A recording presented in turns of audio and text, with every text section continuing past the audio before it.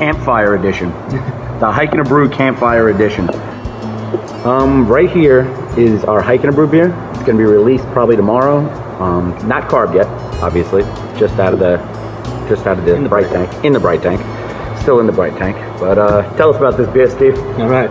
So it's a Hike and Brew Pale Ale. It's a hoppy pale ale. More or less a New England pale ale. But we also split the batch. The sister batch of this has wintergreen. I always want to say evergreen, but it's wintergreen. Really cool mint flavored, almost tastes like the wintergreen gum.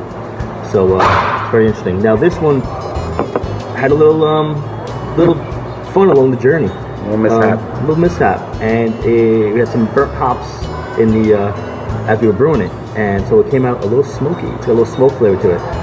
Not quite a Roush, but it's got this cool little hit of smoke. You smell it right off the bat.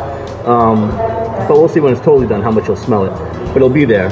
In the first Definitely sip, smell it. in the first sip, you'll get it, and then it starts dwindling down. You kind of get used to it, and you enjoy the pale ale of it. So I haven't tried this in the with the wintergreen yet. So that's gonna be interesting. It's not in here right now. This is just the base version of the beer. So cheers. Yeah, I mean this is and then it just starts blending into Campfire Edition.